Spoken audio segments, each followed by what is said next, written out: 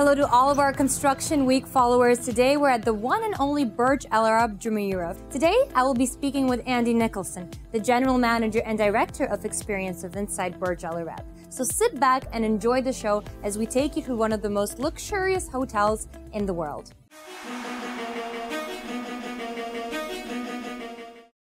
Good morning, Andy. Thank you for welcoming me at Inside Burj Al Arab. How are you feeling today? Yeah, great. It's a great pleasure to have you here. Talk to us about this new concept that Burj Al Arab has recently unveiled, and why is it important for this iconic structure that was constructed and completed back in 1999? Well, yeah, so for the first time in its 21-year history, Burj Al Arab is opening its doors so that everyone that was at the end of the bridge, just looking from afar, can finally get the chance to come inside and just experience this extraordinary design. The architecture from afar has always drawn people here, but now they're actually getting to experience it inside.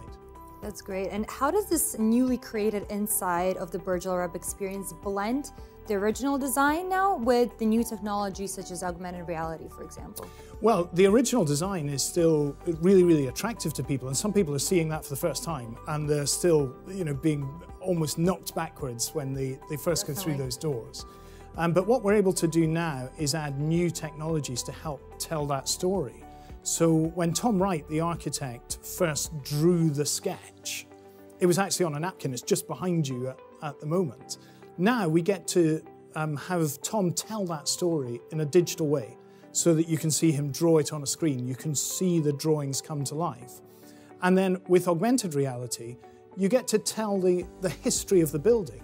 So by looking through the screen, you can see Dubai growing up under the shadow of Burj Al Arab that had been there for 20 years in a very new city.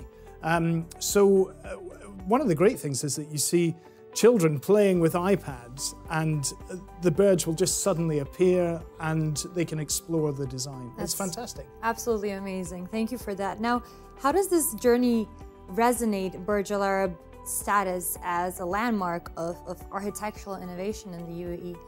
Well, Burj Al Arab was designed to be inspirational for the people of Dubai. And the vision of His Highness Sheikh Muhammed was that it would create that landmark that had never been seen before, would never be seen again. And that building is timeless. That's why it's just as relevant today as it was then. But now we're bringing people closer.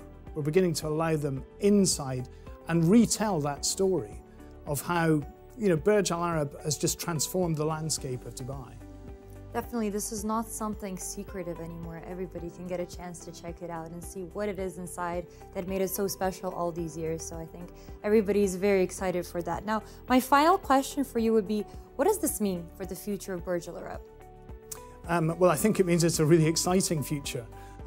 While the timeless design is still drawing new audiences, actually we're able to use some of the new technologies. So for example, we managed to put an augmented reality image that was filmed from our helipad, over a long period of slow stills.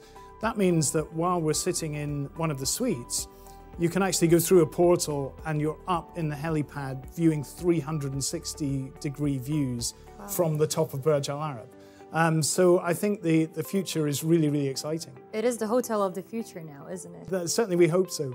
Definitely. Thank you so much for your time today, Andy. It was an honor speaking to you and being here today and seeing all these spectacular architectural pieces. So thank you for that, and best of luck in the future. Great pleasure. Glad you enjoyed it. Thank you.